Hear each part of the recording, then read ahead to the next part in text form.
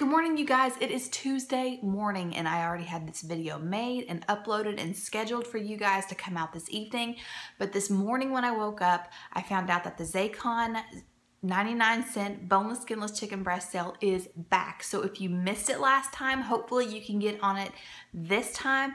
It's good for today and tomorrow until 11:59 p.m. Pacific. You need the coupon code FIRSTCASE, all caps, all one word, and you're going to put that in the coupon code section, and then it's going to take your discount off. If you are an existing customer, then you can't do the 99-cent chicken sale, but there is a sale going on where if you buy one case, you get the chicken at $1.49 per pound. 2 or more cases are $1.39 per pound. And again, there are coupon codes for those as well, which you can find those in the description box below. I hope you guys get in on this sale. Now let's get to the recipe. Good morning, guys. Welcome back to Freedom Homestead. It is Sunday morning and we're getting ready for church. Clearly, I'm not ready, but I did want to go ahead and throw in our lunch into the slow cooker, and I've been promising you guys this video. I am making what I'm calling Kentucky chicken.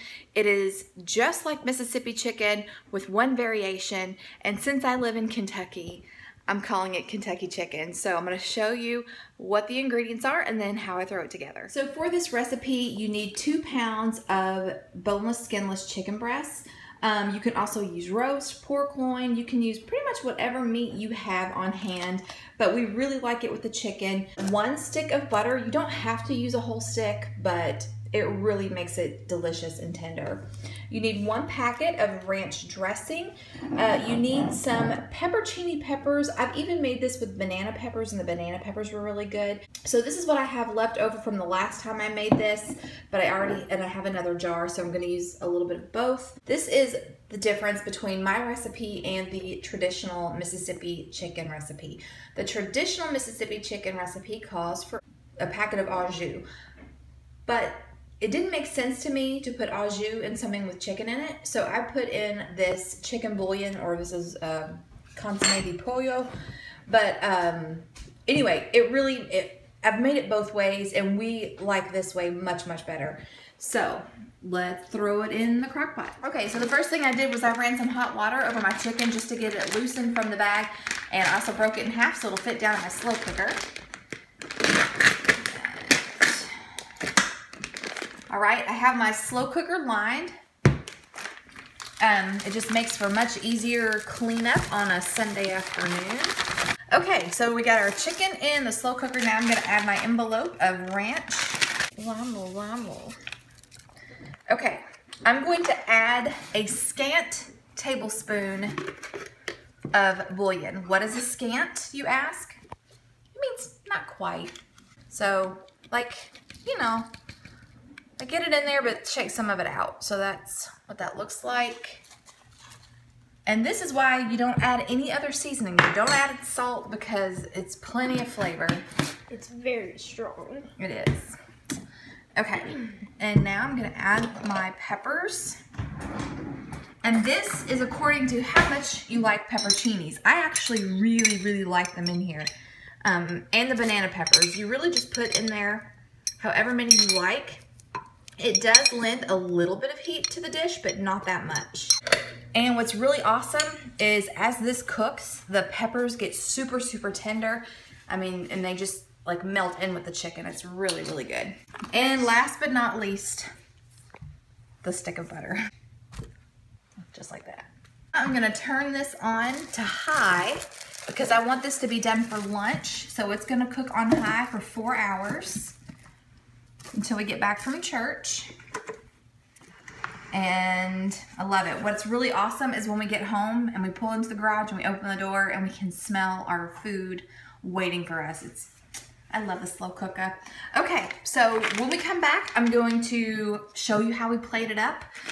Again, it's totally to your preference, and but I'm gonna show you how we enjoy it.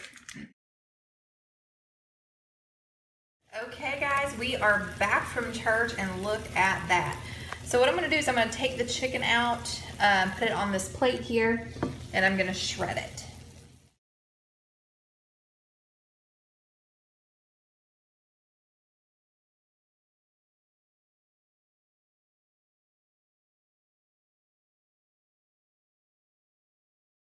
so I've shredded the chicken and now I've pulled the bag, the liner, out of my slow cooker, and I am very carefully going to pour the contents of this bag over the chicken.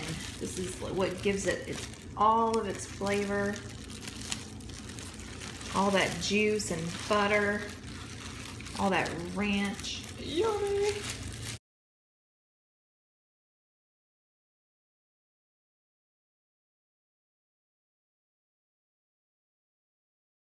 Okay, so we're fixing to sit down and eat. You can tell I've already taken a couple of bites of my sandwich. I just put mine on a bun with some mayonnaise. It's really good if you have mozzarella cheese or provolone or something like that.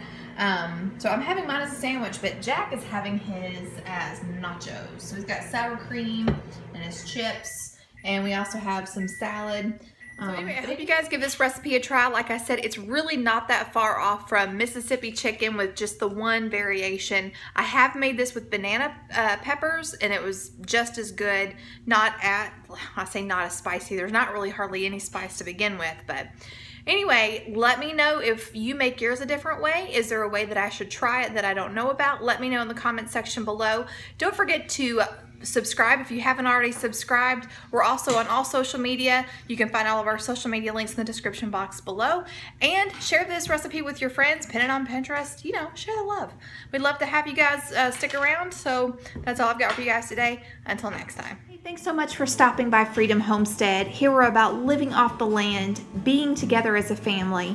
We homeschool our 2 children. We talk to you about our gardening adventures, how we preserve our own food and build our food storage. We live on a tight budget and we share with you our grocery hauls. I will even break out the cleaners and show you how I clean my house. So whether we're sharing with you our life, our love of liberty, or our love for each other, thanks so much for stopping by and please consider subscribing.